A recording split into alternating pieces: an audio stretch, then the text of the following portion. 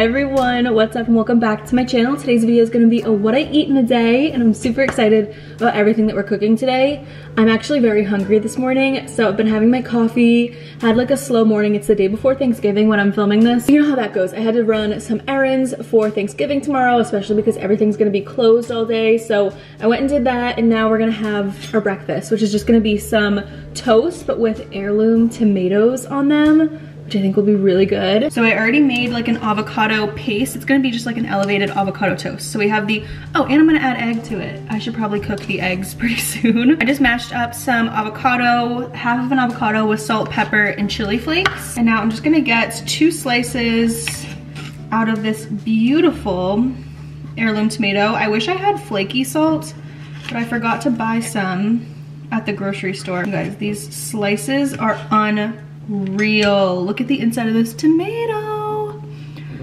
These really aren't like even in season like that, but they're just too gorgeous, too stunning.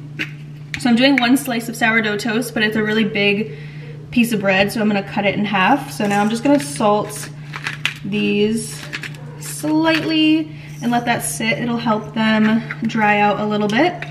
I like all the insides, like the little jelly parts of the tomatoes. I know some people don't though, so you can take those out if you want to. I'm gonna put the rest of this tomato back in the fridge. It's so gorgeous. I need to make sure I have this toast frequently so that way I use this all up. All right, I'm gonna start off by just melting a little bit of butter in the pan. I ran out of my Graza olive oil and it just doesn't feel the same using regular olive oil. So I'm gonna do butter today and just let that melt down. We're gonna do 2 eggs. Look at, I have a brand new carton, I forgot what it was called, a brand new carton of eggs, and they are ginormous. Like, they're so big. So we need 2 of these. I don't know, they're just like so much bigger than the eggs that I had last time. Butter all around, get it all over the pan. Pretty much melted. Now we can turn the heat down to low because I don't want them to cook too fast. I honestly like a little bit of a runny yolk, so I like them to cook like nice and slow. Just gonna crack both of these in. Sorry if you hear my cats talking in the background. There's 1 and 2. I'm not gonna season them with anything since we seasoned the avocado and we salted the tomatoes.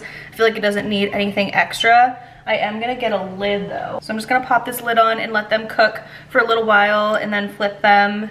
You guys know how to fry an egg. Here's the bread that I'm using. You can see it's very large sourdough. So I'm just gonna take 1 slice and I'm gonna cut it in half. Yeah, this bread is huge. If yours isn't as big, just do 2 slices, but it's like obnoxiously big.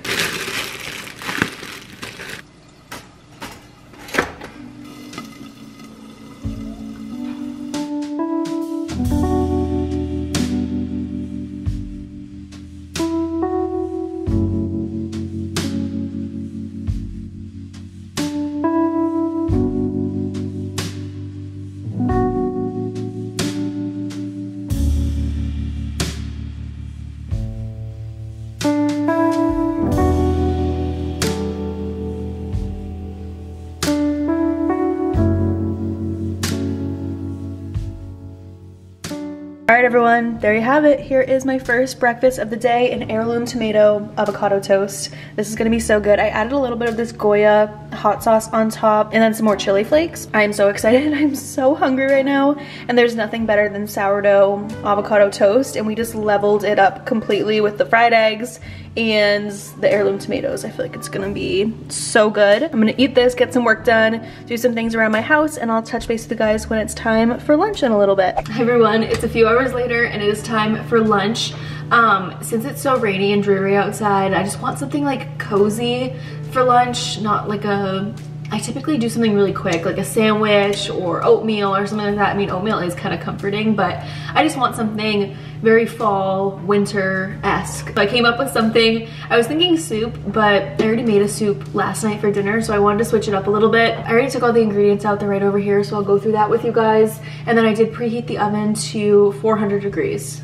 I don't know, I'm kind of guessing on how I should cook all this stuff. So hopefully 400 degrees is a good temperature. So here are all the ingredients. Let's go over them quickly. We have some pre-cut butternut squash, which I feel like is such a fall staple. I got it pre-cut because butternut squash is so hard to cut and I just couldn't be bothered, and I feel like this is just easier. So I'm probably gonna do like half of this. We have a steak here. It was on sale, so I was really tempted to get it. I'll probably use like half of this. I don't know if I should just cook all of it. I love steak, so I probably could eat all of this, but I don't know if I want to because I'm gonna have tacos for dinner, so I don't want to fill up too much right now. TBD on that, but we have steak nonetheless. And then over here is all the seasonings and stuff like that. So we have olive oil, maple syrup we're gonna add to the butternut squash. This might sound a little weird, but I don't know. I'm kind of just like winging it and doing what I think would be good. And then as for seasonings, we have pepper, salt, ground cinnamon, which we're gonna add to the butternut squash. We also have oregano, thyme, crushed red pepper. I might add a little bit of paprika as well, just for some color. And then lastly, some frozen broccoli. I saw someone do something similar to this on TikTok a little while ago, and I'm kind of inspired by that a little bit. I don't know why, I just randomly thought of it and I was like, you know what, I think I'm gonna make that. So we're gonna start by like seasoning up the butternut squash in a bowl, and it's already pre-cut, so this is amazing. We really don't have to do much, and these are already pre-chopped as well. I might add more things as we go along, like maybe like a sauce or something, but I don't really know what kind of sauce would go with these flavors, so maybe I won't. Maybe I'll just keep it simple.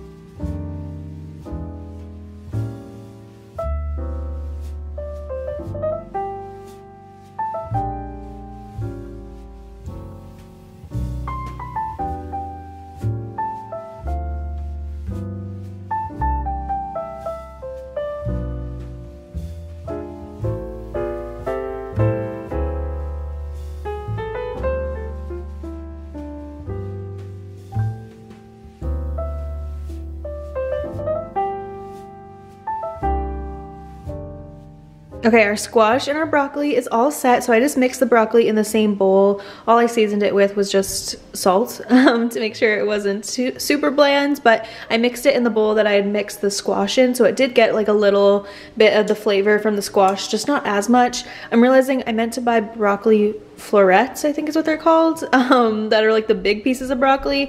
For some reason, my grocery store just had this kind of frozen broccoli and I thought it was fine, but they are really, really small. So I'm gonna have to keep an eye on this and make sure the broccoli doesn't burn. But once the oven preheats, I'm gonna put those in, and I'll wait and hold off on cooking the steak since obviously that cooks pretty fast. Do that towards the end of this because the squash might take a minute to roast, but it smells so good. I don't know, the cinnamon may sound weird, but I think it might work. And the maple syrup. I know they both sound weird, but I have a lot of faith right now. The way it's smelling, I feel like I can't go wrong. I feel like I'm a genius.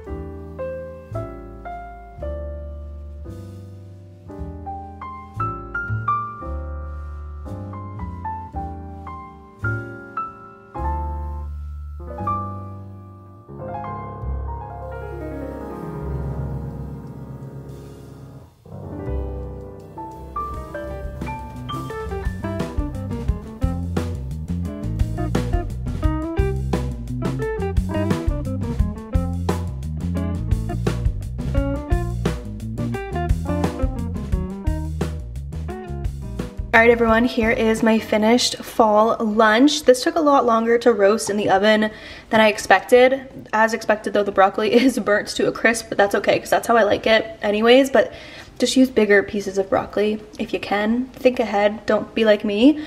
But I like my butternut squash pretty soft, so I roasted it for like 30 minutes or so. I have the steak bites over here. I just salted them and added pepper, and that was it. I kept it simple, and I cooked them in a little bit of butter. Final meal, I already tasted the potatoes, and they are so good, so flavorful, and just like a different flavor profile, I feel like, than I normally do. So I love that. I'm gonna enjoy this on the couch and watch some shows, and I'll touch base with you guys when it's time for dinner. But wow, what a nice little meal. Hi friends, it is time for dinner.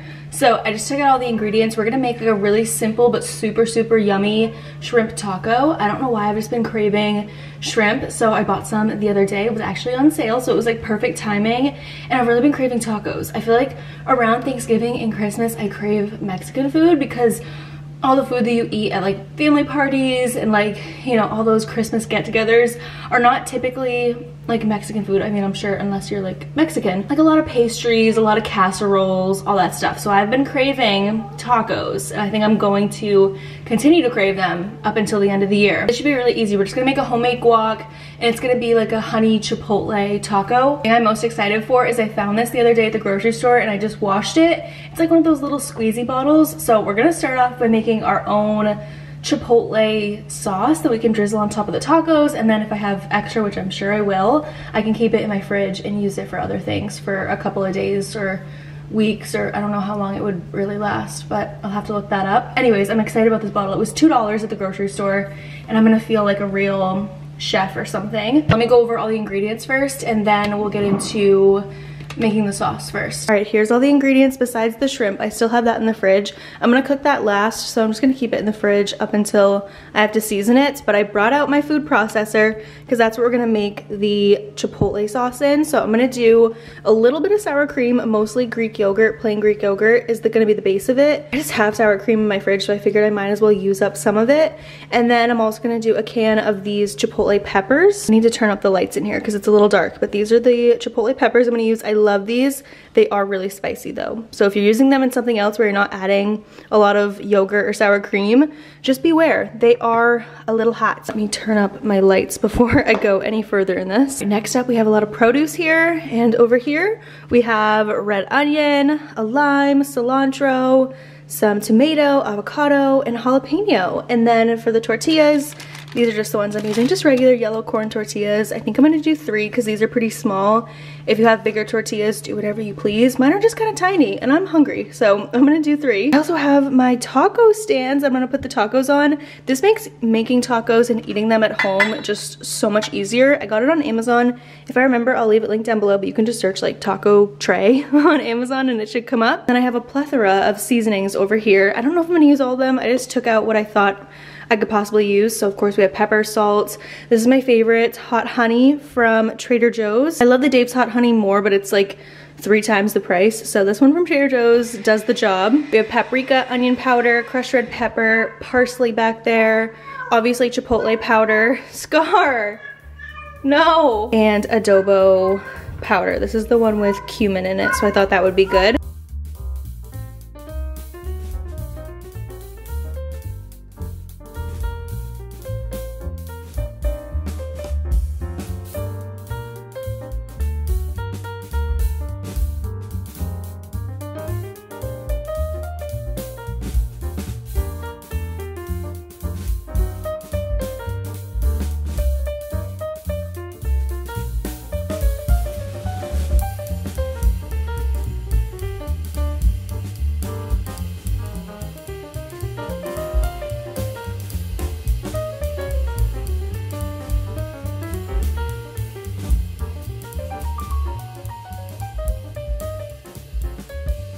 This was intense, you guys. I got it all in there somehow. Well, not all of it, you saw.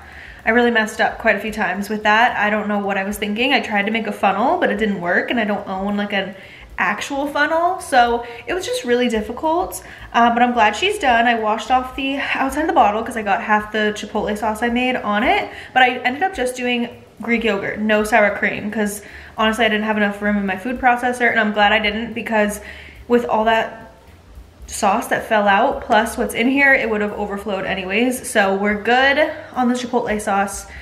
this step is done, and thank God that I don't have to do this for a long time because I have quite a bit of chipotle sauce to use over the next couple days. So pretty here, like all these colors. I think right now what we're gonna do is, what should I do first? I'm gonna make the guac right now. I was thinking about marinating the shrimp. I don't like to leave meats or seafoods out for too long because then my cats will smell them, and you can imagine how that goes. So we're gonna be basically on the tortilla shells, we're gonna be putting a base layer of homemade guac. So this should be really easy. I'm just gonna do like half of an avocado. I think that should be enough. Plus lime, red onion, tomato, and jalapeno, a little bit of jalapeno. So yeah, let's just make some guac, and then I'll season it probably just with like salt, pepper, and a little bit of onion powder. I'm cooking the shrimp last because shrimp cooks really fast. So I figured that it'll be better to keep it like nice and fresh to the end. So that way it gets done and it's still warm when we assemble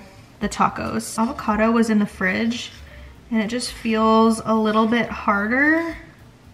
So I feel like this is gonna be slightly difficult to mash up. So I'm gonna cut it into like small pieces. I don't know if I actually wanna do the whole avocado. I feel like 3/4 of an avocado would be maybe better. That right there does not look like all that much, but I'm gonna mash this up for a second. If I can, it's so hard. I should have taken it out of the fridge earlier. All right, yeah, that's really not that much. I'm gonna do the whole avocado, and if I have extra, that's okay. Ooh, there goes the pit.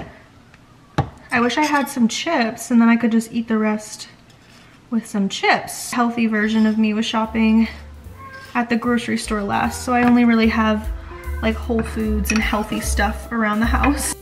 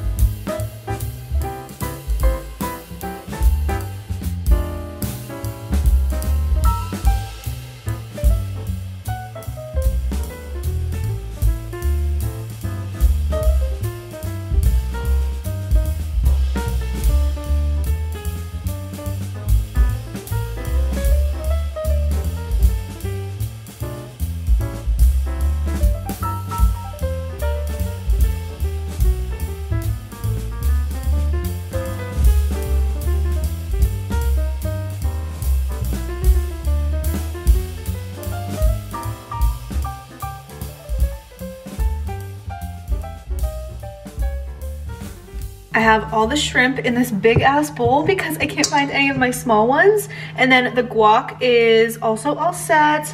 Obviously you guys saw the chipotle sauce. So now I'm just gonna marinate the shrimp for like 10-15 minutes while I fry the tacos. Let me see if I can get an angle. This bowl is too damn big. You can't really see in that well, but I did like 12 shrimps. I don't know if that's too much or too little. I feel like that's a good amount for 3 tacos. I'm adding in the other lime. Now I'm gonna do, starting off, I'm gonna do some of that Goya. I haven't used this in a minute and I kind of miss it. Let's get the chipotle, sorry, I'm gonna tilt it like this, that way you guys can see it. Let's get some of that chipotle seasoning on there. I'm just gonna do like 2 dashes of salt because the Goya seasoning has quite a bit of salt in it already. I'll do a little bit of paprika. I literally don't think this tastes like anything. I just use it for color. Crushed red pepper. Just a little bit of that. You can come down. I'm gonna do a little bit of this hot honey that I love so much. I ended up not using the onion powder and the pepper, which I think I'm fine with. I'm fine with that decision. Here's what they're looking like. Just give them a good little mix. I'll probably cook them in some olive oil, but let's just start by frying up the tortillas, which I'm gonna use olive oil for those as well. Make them nice and crispy.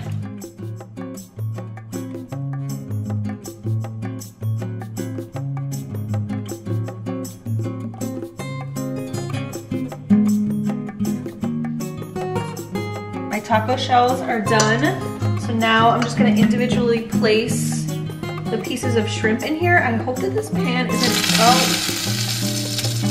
I literally turned the heat off because I was afraid that this pan is too hot. Did y'all hear that sizzle?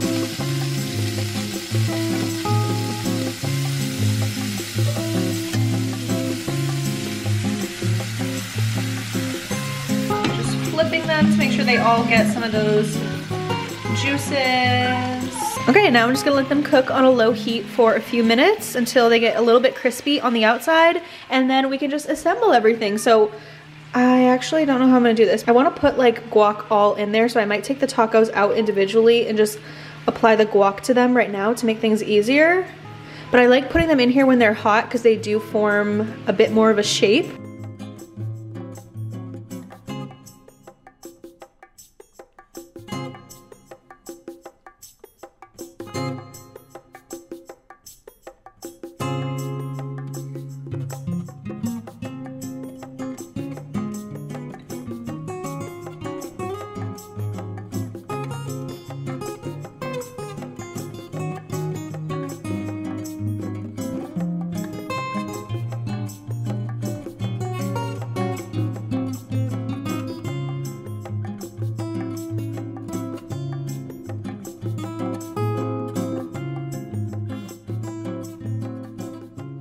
Guys, this is a fail. I'm so sad. I don't know why. Like, is there a hole that I need to puncture in this or something? It's just like coming out really sporadically. So this is actually not easier than just spreading it on myself. Every time I put it on the cutting board, it comes out like, well, no, it's not. I don't know why. The sauce is like super, oh, there we go.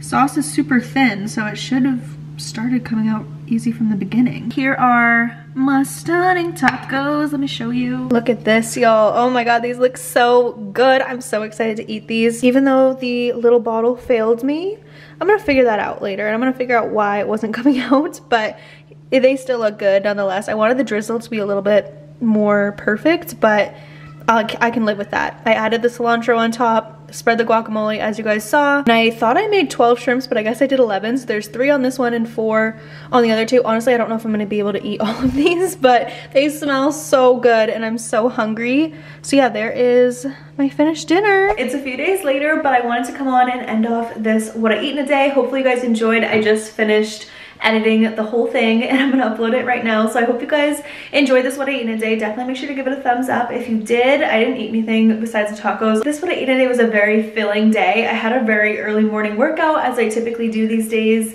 and I found myself eating a little bit more. I can take more protein because I've been weightlifting so much more consistently recently that I need the protein in my diet. I hope you guys enjoyed today's video. Got some inspo of what you can eat in a day. And then make sure to check out all my other what I eat in a day videos, and I will talk to you guys in my next vlog very soon.